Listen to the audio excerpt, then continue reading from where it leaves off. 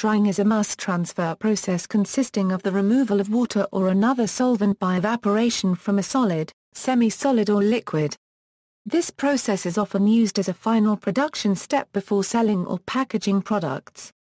To be considered dried, the final product must be solid, in the form of a continuous sheet, long pieces, particles or powder. A source of heat and an agent to remove the vapor produced by the process are often involved.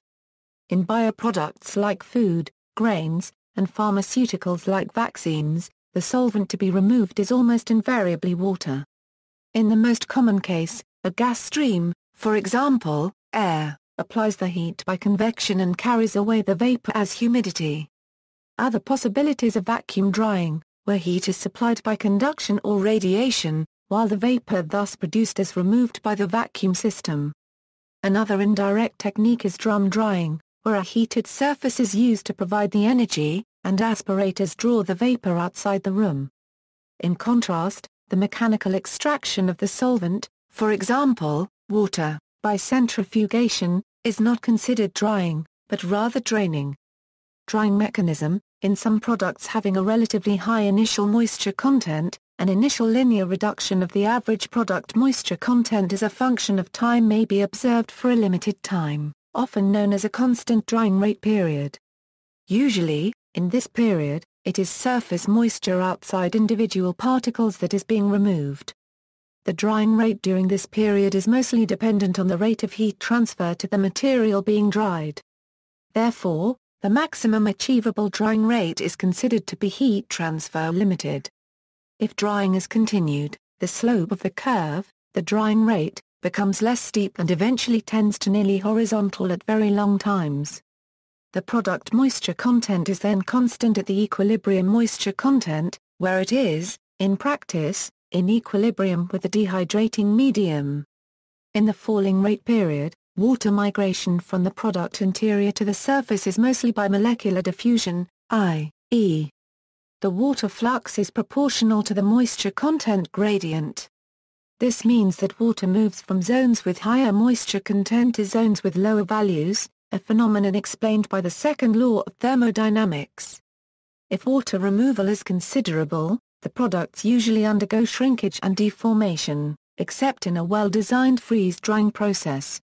The drying rate in the falling rate period is controlled by the rate of removal of moisture or solvent from the interior of the solid being dried and is referred to as being mass transfer limited.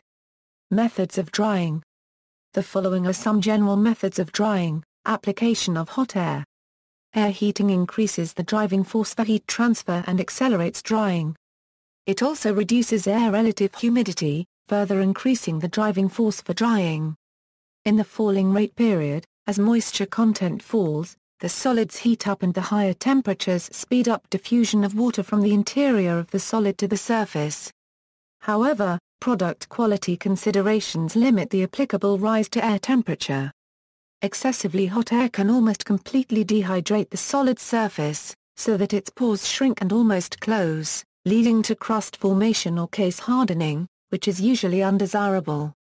For instance, in wood drying, air is heated though some steam is also added to it in order to avoid excessive surface dehydration and product deformation owing to high moisture gradients across timber thickness. Spray drying belongs in this category. Indirect or contact drying, as drum drying, vacuum drying. Again, higher wall temperatures will speed up drying, but this is limited by product degradation or case hardening. Drum drying belongs in this category. Dielectric drying is the focus of intense research nowadays. It may be used to assist air drying or vacuum drying. Researchers have found that microwave finish drying speeds up the otherwise very low drying rate at the end of the classical drying methods. Freeze-drying or lyophilization is a drying method where the solvent is frozen prior to drying and is then sublimed, that is, passed to the gas phase directly from the solid phase, below the melting point of the solvent. It is increasingly applied to dry foods, beyond its already classical pharmaceutical or medical applications. It keeps biological properties of proteins, and retains vitamins and bioactive compounds. Pressure can be reduced by a high vacuum pump. If using a vacuum pump, the vapor produced by sublimation is removed from the system by converting it into ice in a condenser, operating at very low temperatures, outside the freeze-drying chamber. Supercritical drying involves steam drying of products containing water. This process is feasible because water in the product is boiled off, and joined with the drying medium, increasing its flow.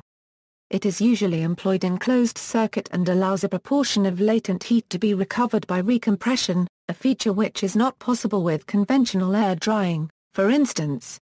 The process has potential for use in foods if carried out at reduced pressure, to lower the boiling point. Natural air drying takes place when materials are dried with unheated forced air, taking advantage of its natural drying potential.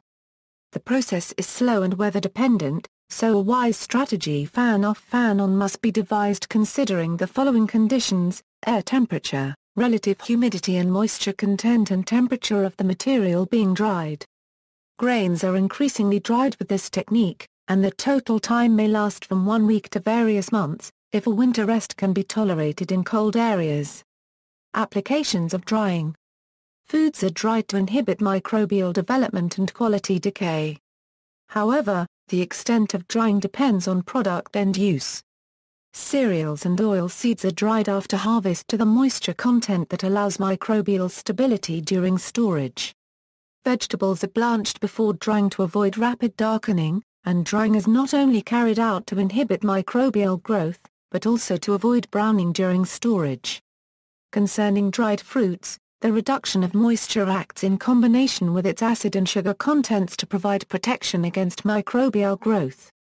Products such as milk powder must be dried to very low moisture contents in order to ensure flowability and avoid caking.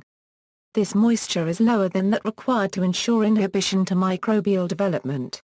Other products as crackers are dried beyond the microbial growth threshold to confer a crispy texture, which is liked by consumers. Among non-food products, those that require considerable drying are wood, paper and washing powder. The first two, owing to their organic origins, may develop mold if insufficiently dried. Another benefit of drying is a reduction in volume and weight.